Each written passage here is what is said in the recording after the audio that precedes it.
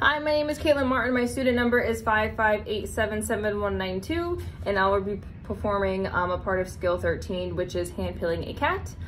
So today Zeke here needs his antibiotic, so I'm going to do that for mom today for the first dose. So I have my assistant here holding him nice and tight, and then I'm just going to grasp with my pointer and my thumb just to open up his mouth. And then I'm going to put the pill straight down in the center of his throat. I think he already swallowed it, actually. I'm just gonna double check. Make sure that nothing's in there. Yeah, he swallowed it, and that was it. Hi, my name is Caitlin Martin. My student number is 558777192, and I will be performing a part of skill 13, which is hand pilling a dog. So today Nichols needs his Simplicef antibiotic tablet. Dad wants us to give it to him for the first dose.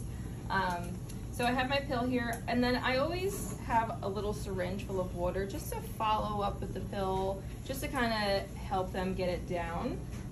So I have my holder here restraining him.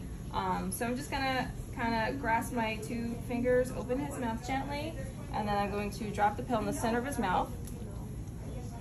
And then I'm just gonna give him some water just to kind of induce the swallowing mechanism. And then I'll just check inside his mouth, make sure that he ate it. And he did, we're good, and that's it. Hi, my name is Caitlin Martin. My student number is 558777192, and I will be performing a part of skill 13, which is all the steps of orogastric intubation. So Lucky here is already under anesthesia, which is kind of nice. He already has an endotracheal tube in, so I'm not going to enter into the trachea. So I'm going to start out. So I'm just going to measure with my my feeding tube that we have here from the bottom of the rib cage to the back of the canine here. And then I'm just going to take a piece of tape and mark my area.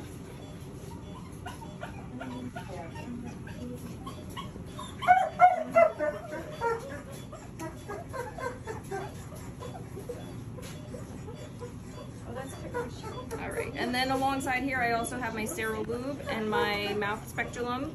So I'm going to put that in just to keep his mouth open. So I have that. All right, and then I have my sterile lube, just so it will go down there with ease.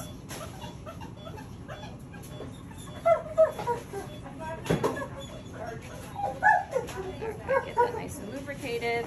So through the speculum, I'm gonna go down until I hit my piece of tape. And then I have my assistant here. I'm going to just put some air into the stomach, and then she's just going to listen for some gurgles and crackles. Let me pull back on the syringe.